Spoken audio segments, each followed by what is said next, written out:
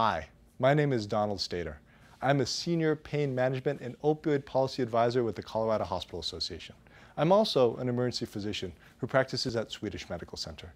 Today, Colorado Hospital Association is proud to present our series on procedures that you can use in the emergency department to reduce pain and also reduce opioid usage. In this video, we're going to learn about fascia iliaca blocks for the treatment of pain for hip and lower extremity fractures.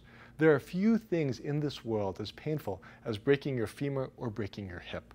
And while opioids and ketamine definitely have a role to play in analgesia for this type of pain, the most effective thing we can do for our patients is to perform one of these blocks. The great thing is it's safe, it's fast, and it's effective in the emergency department while patients await surgery. Now, in terms of patient outcomes, patients do much better when we perform these blocks. They have shorter length of stay, they have better pain control, they have less delirium when they're in the emergency department. It really is an evolving standard of care which you should be participating in. To learn about fascia iliaca blocks, I'm going to introduce you to Dr. Dylan Leuchten and also Nate. Nate was mountain biking when he unfortunately fell onto his right hip and was unable to walk afterwards. He was brought to us by EMS and when we examined him, had signs of a likely femur fracture or proximal hip fracture. His leg was externally rotated, it was shortened. And when you look at the x-ray on the screen right now, you can see that he has a pretty significant fracture and with it, pretty significant pain. So let's grab the items you'll need to perform the procedure. Bupivacaine 0.25% or ropivacaine 1%, a 60 ml syringe, an 18 gauge needle, a 1.5 inch 27 gauge needle with which to anesthetize the patient's skin, a blunt tipped anesthesia needle with extension tubing, a ChloraPrep or alcohol pads, and a pair of gloves. Complications of fascia iliaca blocks are rare but can be significant.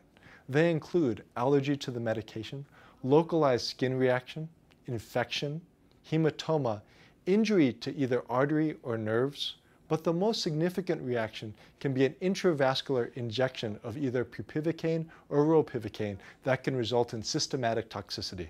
This can result in either cardiac arrest or arrhythmia. These are extremely rare, especially when ultrasound guidance is used. But these should be discussed with the patient and written or verbal consent should be obtained prior to performing the procedure. So let's hand it over to Dr. Leuchten to explain how to perform a fascia iliaca block and also the anatomy that you're going to have to be familiar with in order to do one. Great. So yeah, this is a really simple procedure. We like the fascia iliaca compartment block both because it's simple, really easy to perform, it's quick, and it's very, very safe. We make it even safer by using an ultrasound to guide us. So I have Nate's groin exposed, and I'm just palpating the anterior superior iliac spine right here, and then his pubic tubercle or pubic symphysis, which is right here. And so the inguinal ligament runs right across here, and I'm palpating right now and feeling his femoral arterial pulse, which is bounding nice and strong.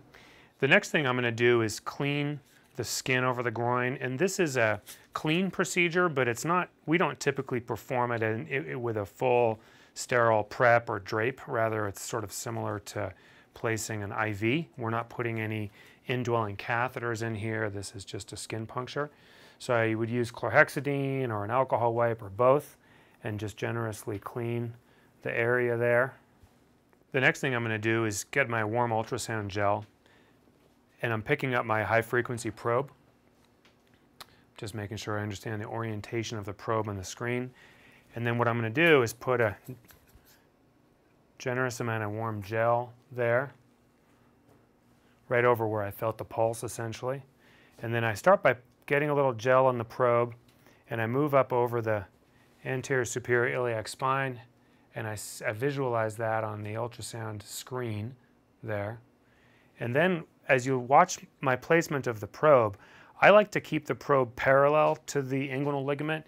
You will see some videos describing it at a right angle, which gives you just a different view, but essentially both are equally valid approaches. I basically I'm sliding right down the inguinal ligament until I see a screenshot where I have a view both of the femoral nerve, the femoral artery, and the vein. On this shot, what you see in the middle of the screen is the femoral artery. It's round and it's pulsatile, and you'll see the pulsations in a second when we unfreeze it. Just medial to that is the femoral vein, and that's a collapsible structure, and you'll see me blot it with the ultrasound, and you'll see its collapsibility. And then you see two very parallel bright lines running superior, yeah, right there. And so that's the fascia iliaca is the deeper line there, and the fascia lata is the more superficial line. And those are what we're going to be puncturing with the needle when we come under. Now, in the sort of bright area that's not very well defined on this view, what you see there is basically the femoral nerve right there. And oftentimes it'll show up as a brighter, more distinct object, but it's actually pretty well visualized right there. And then the big dark area to the lateral side of the screen there, that's the iliacus muscle.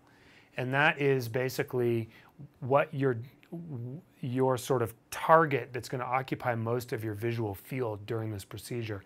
We're going to come down medially at about a 45-degree angle heading towards the midline, and we're going to pop through the fascia lata, and then we're going to pop through the fascia iliaca, which lies right over the surface of that iliacus muscle. Just deep to that is going to be the obturator nerve, lateral femoral cutaneous nerve running right over that muscle, and as well as that coat covering kind of lifts up and goes over the top of the femoral nerve. So this is, again, a compartment block. We're actually blocking all three of these nerves within this fascia iliaca compartment. Okay, so I'm picking up a little bit of local anesthetic, and I'm going to make a little skin wheel. It's pretty sharp, but it won't last long. Okay, and you see I'm coming in right on the edge of the probe. 1, 2, 3, and I'm going to make a little skin wheel there.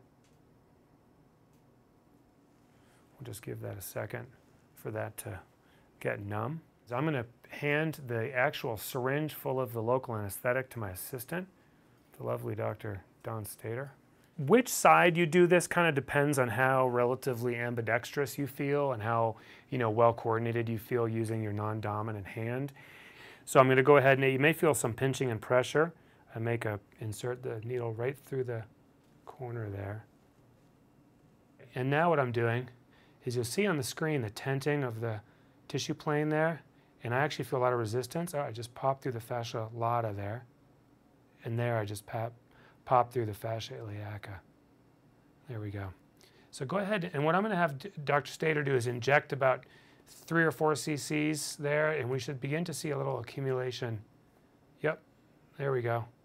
You see that's what we call hydrodissection, and what it's doing is it's starting to peel the fascia iliaca right off the surface of the iliacus muscle, and we're just underneath. And before I inject it, it's very important to have your nurse or your assistant pull back. Make sure you don't get a flush of blood and that you're not doing an intravascular injection. So now what we would do, we've begun to hydrodissect the fascia right off the surface of the iliacus muscle, and then we've confirmed that we're not intravascular, and we would just start injecting. So I'd probably stop there. Okay. And you can see that throughout this whole time, I've had a good view of where the femoral artery is, where the femoral nerve is, and where the femoral vein is. So I know that I'm well off that vascular anatomy. And we, at this point, under normal circumstances, would just go ahead and inject the whole 50 cc's of the local anesthetic.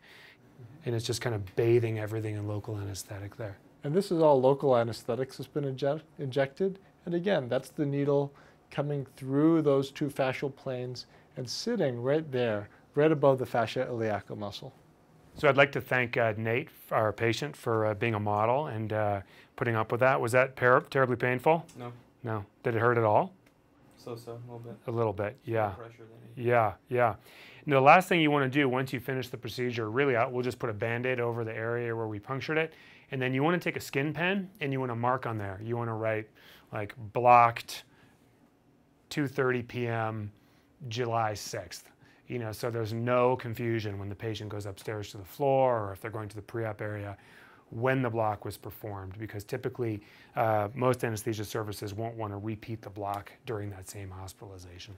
As you can see, fascia iliaca blocks are easy to perform, but most importantly, they're effective for our patients and result in better outcomes. You can learn more about fascia iliaca blocks and other procedures at the Colorado Alto Project website, www.cha.com/alto. Finally, on behalf of the Colorado Hospital Association, thank you for the care that you provide our patients.